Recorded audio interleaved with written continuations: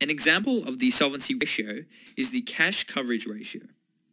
Since depreciation is a non-cash expense, which means a company does not pay depreciation to any other company, therefore, the company can use this amount of cash to pay interest payments. Consequently, the cash coverage ratio is calculated as earnings before interest and tax plus depreciation, all divided by interest expense. We get the earnings before interest and tax, also known as EBIT, depreciation, and the interest from the income statement. Let's calculate the cash coverage ratio for the year 2018.